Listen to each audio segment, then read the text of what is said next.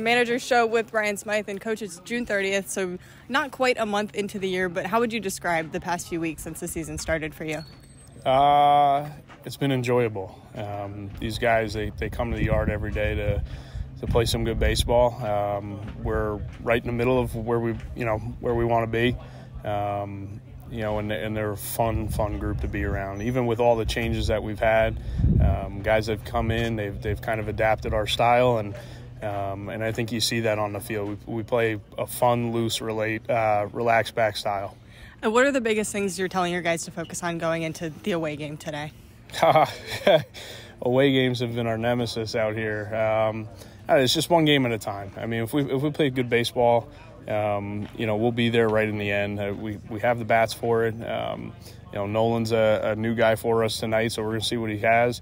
Hopefully, he keeps us in the game, goes deep, and we'll see how it gets, how we are at the end.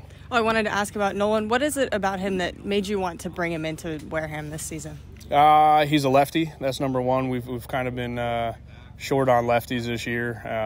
He's a guy that I believe can soak up some innings, keep us in games early in the game, and obviously big, tall, left-handed arm.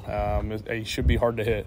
And one word to describe this team so far this season? Fun. All right, thank you.